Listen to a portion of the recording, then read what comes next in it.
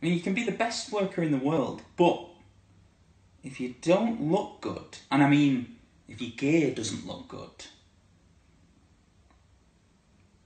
I mean, people are going to start talking in a bad way. So I put a lot of planning into my gear, and I like to give young upstarts the opportunity to see how they can recreate that.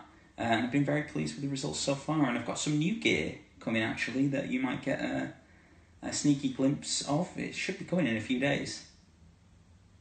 A little? No, a what? They're bloody kid sizes. Yeah? And the colour's not right. I'm telling you that. Right. I tell you that. No. Well, I knew from the moment I opened the packet up that they were wrong. I mean, first of all, they're bloody pink.